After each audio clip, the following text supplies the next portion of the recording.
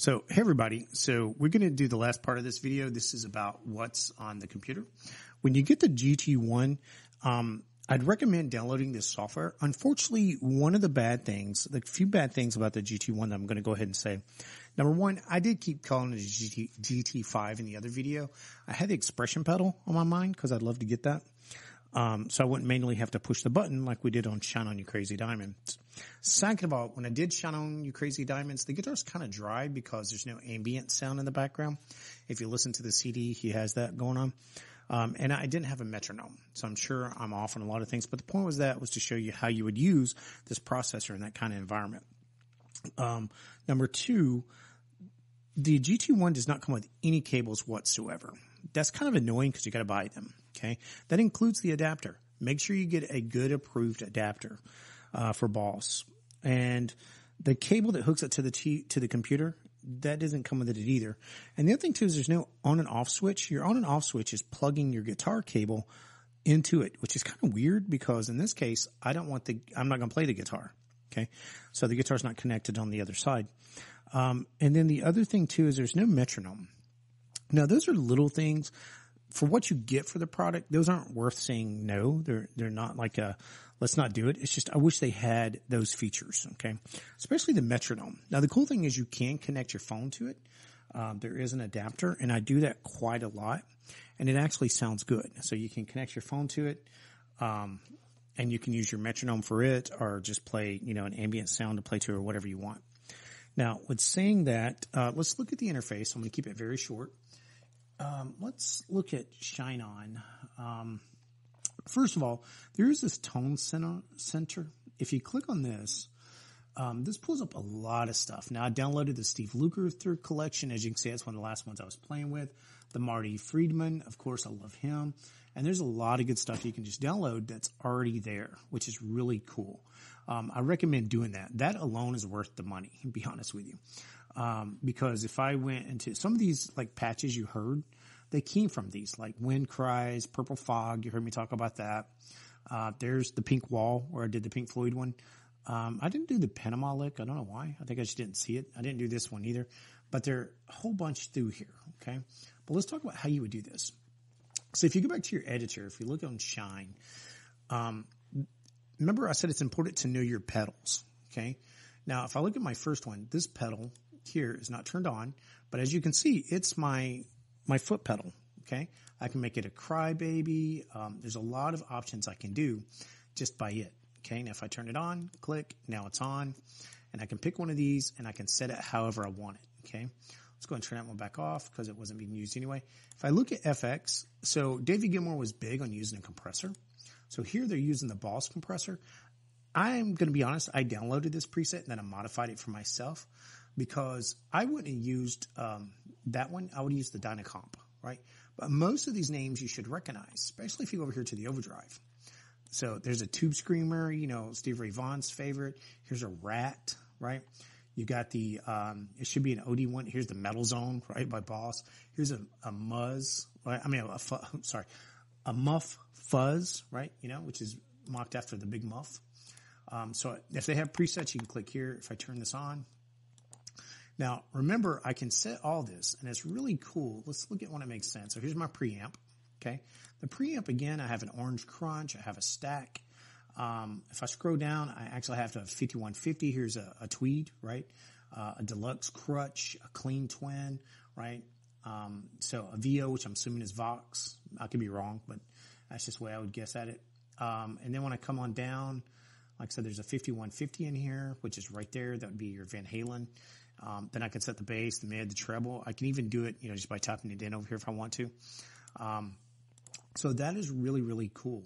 I think it was on full range, right? Now, if I come in, let's look at my delay. Now, Gilmour was famous for his delay. And here I would probably pick a tape delay. Sorry, not a tap. If I had a tap, I would tap out the beats, right? And then if I wanted to set it, I'd probably set my delay. That's fine. Feedback, I'd probably have a little bit shorter. My delay time though, I'd probably put it down more to 750, just to have a slight echo in there, right? Nothing massive. And I think that would look good or sound good. I'm sorry. But that's all I gotta do. Now, when I turn this on, unfortunately, look at my screen, it turns on the dot on the GT1, so you can see it. And when I mean the dot, there's little buttons across the top. If you remember those, if not, go back and look at the video. So we got our pedal, we got our pedal, which is our foot pedal.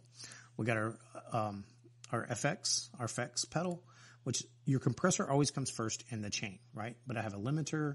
I have other things I can do here, including, a pitch shifter if I want to, right? So I can do that one as well.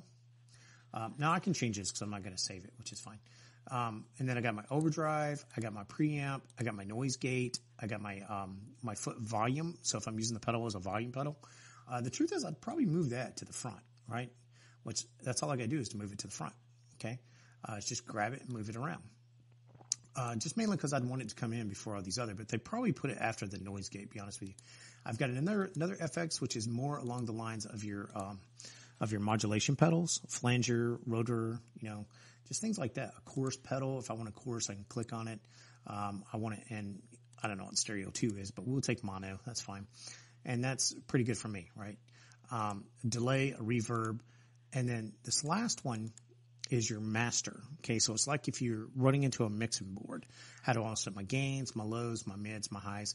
And then of course my out, in this case, I'm running to speakers, but what if I'm doing a combo amp, a stack, what if I'm doing it in the return of my amp, which is pretty cool because I can turn most of this off and just use just a few of these pedals in the return of my amp, right?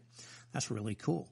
Now, with seeing that, that's really all it is. But if I go over here, let's look at a few more things, then we'll end this because I know the other videos were long. If I click on this, this is kind of a more of a flat view. Okay. So same thing you got going across here, what's being used, pitch shifter, the fuzz, if it's not being used, it's turned off. But you can change it here in this view as well, but I kind of like the view we had it. The other thing is the CTL EXP. Now that's very important because what that is these special buttons I was talking about. So on the GT1, you have that CTL1. Okay. That's this one right here. The CTL1 is going to turn on this FX2, which is this one. Okay. So I can assign it which button I want it to turn on. So let's say I had another expression. Okay. We'll just call it CTL2, right? So if you had the GT5 or 7 or whatever it is, then I could turn that on as my overdrive. Okay. So when they click on it, and we'll put it to a toggle, which means you turn it on and off, right? So whenever I click that one, then it's going to turn on my overdrive, so I get that solo effect. If you remember when we were doing Shine On Crazy Diamond, I had to reach over and push the button. Well, in this case, I can just turn it on to my extra pedal. The other thing, too, is you have your expression pedals, 1 and 2. Those are your foot switches, right? What I call foot switch. Everything's a foot switch because you touch with your foot. But the foot pedals, right? The thing it looks like you put your foot on, the volume, the wah-wah, things like that. That's where they go. So you have a lot of flexibility that you could do. Now, if I'm playing a gig, I could say, okay, let's start here. I'll go to the next one. Each one of these can have its own complete settings. And if you go back to here, you'll actually see that. So, right, little wing, let's go back to the preamp because it's easier to see.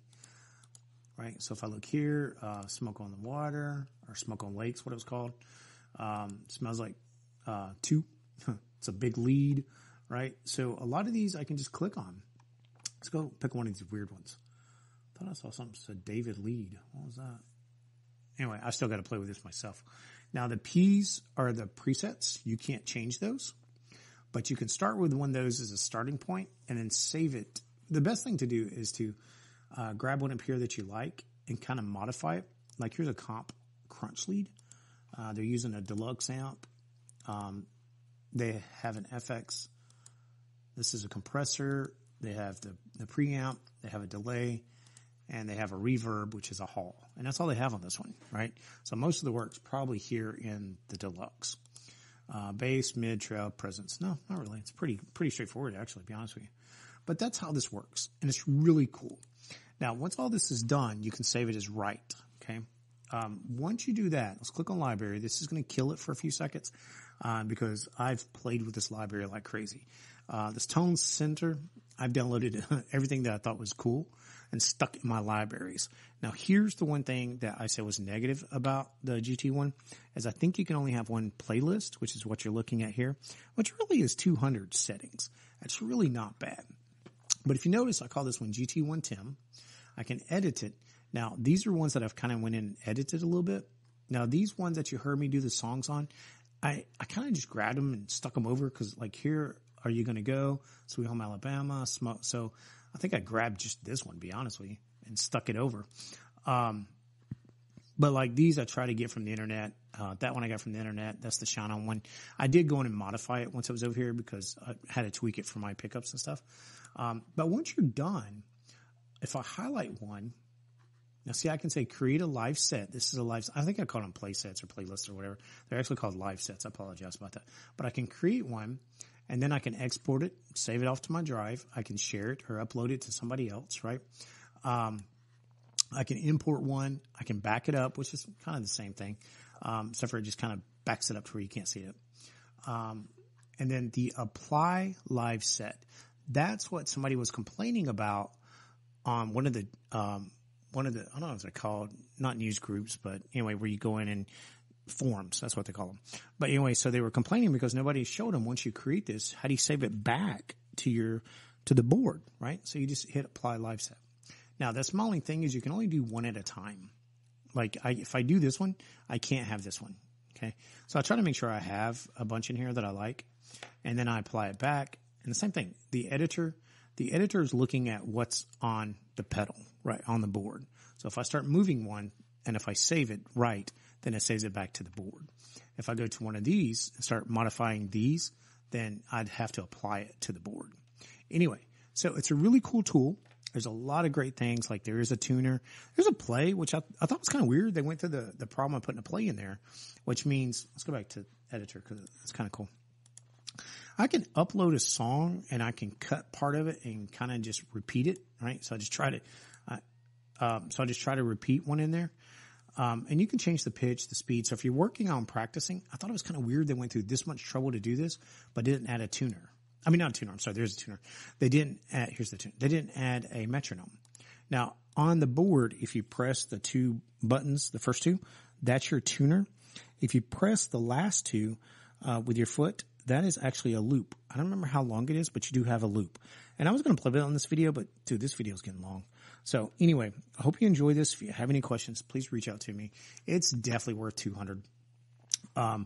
I have pedals that cost more than $200, right? So this is like all those pedals into one. Practice, small gigs, right?